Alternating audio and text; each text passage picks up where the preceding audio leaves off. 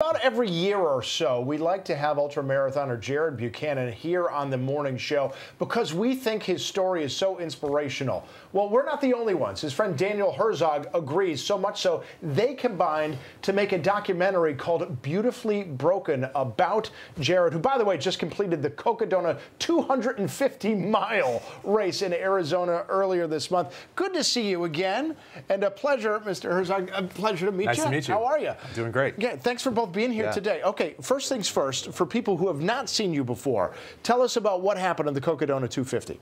So this was the second year. It was much harder this year. It included an extra 10,000 feet of climbing.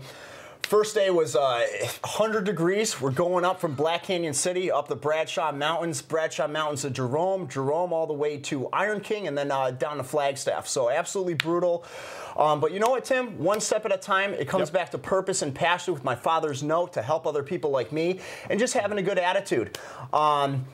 Anything can happen in these races, and I've really adapted a mindset from like Viktor Frankl on Man's Search for Meaning when he talks about the last of the human freedoms being your ability to consciously choose your attitude in any given situation. So anytime it gets hard, I just slow down, remember what I'm fighting for, and trying to help people out there. Yeah, you had mentioned your father. You lost him to suicide, a former police officer. Unfortunately, that's something that a lot of police officers have to deal with, as the general population as well. Part of why you got into running, and that's sort of where the idea for the documentary came in. Tell me what your impetus was. So I met Jared about 6 or 7 years ago, and around that time I'd first met Jared's mother, Trish, and that's where I first heard the story. And it was maybe a little bit after that where I met him and really got to know him. And I've always been fascinated by Jared. And over time, I just kind of like, he has such a positive energy.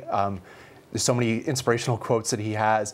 And one of the rules of documentary filmmaking is like, you have to have a captivating subject. Right. And him and I joked about it for years. And then last summer, I was over his house and we were just having a conversation. We were filming something else. And I said, I think this is something we can do. And we started filming last September. And I said, let's document the journey and let's see what it takes mentally, physically, and let's get into your backstory more. What's your drive and your why? But how do you literally document a journey while he's busy running 250 miles, short of you running backwards with the camera? So it's 250 miles. It was. I have to say, it was a team. It was a team effort with all of us. So me, Jared, my brother Matt Herzog, and then his coach Matt Fryman.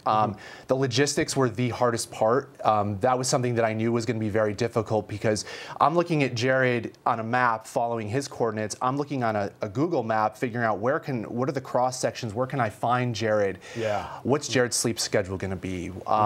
What's his eating schedule going to be? All of these different things. So but it all came together, I mean, amazingly. It was great. I can't wait to see it. And of course, like you were saying, alluding to, it's more than just the running. It's about how being able to run and being able to push yourself has changed how you think about yourself and how you think about the world. I know you've talked about that before, but if people haven't seen previous interviews, try to give us a little bit of a sense of how that process went for you.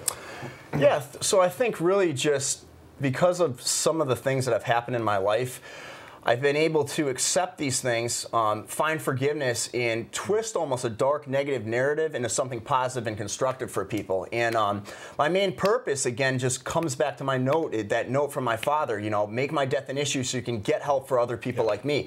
That's why I do this, and it's given me a positive life, and I just want to help people. You just want to help, and you're going to, and this is a new medium by which he can help people. How can people, by the way, one last quick question. Beautifully Broken, where did that name come from? Jared, tell him. Yeah, just it kind of came up with just the fact and ideology that I still consider myself a broken person, but if you look at the story and everything I've overcome from, you know, losing my father to getting hit by that car and surviving that, and just really reconnecting and finding strong relationships with my mother and my brother, and just coming back, getting the pieces back together, and becoming a man who's grateful for the things, believe it or not, that have happened that have turned him into someone who's positive, enlightening, and a good source of inspiration for other people, and just trying to help people like my dad. Absolutely. You know? Well, Jared, Daniel, we're out of time, but real quick, how can people see, when, and how can they watch Beautifully Broken? The goal is to have the documentary done sometime in 2024. You can follow us now at Beautifully Broken documentary. That's our Instagram feed, and we're going to just start teasing out content until the release of the film. You got it. Let's get you back on once it releases. How about that? Awesome. Absolutely. Good Thank to you see so much, again, Jared. Yeah, Always. thank you. We make it a yearly thing. Thanks a lot. Thank you so much, Daniel. A pleasure to meet you. Awesome, you too. You heard 100 degrees. Imagine running in that. Thankfully, we don't have to deal with those temperatures, at least not yet. But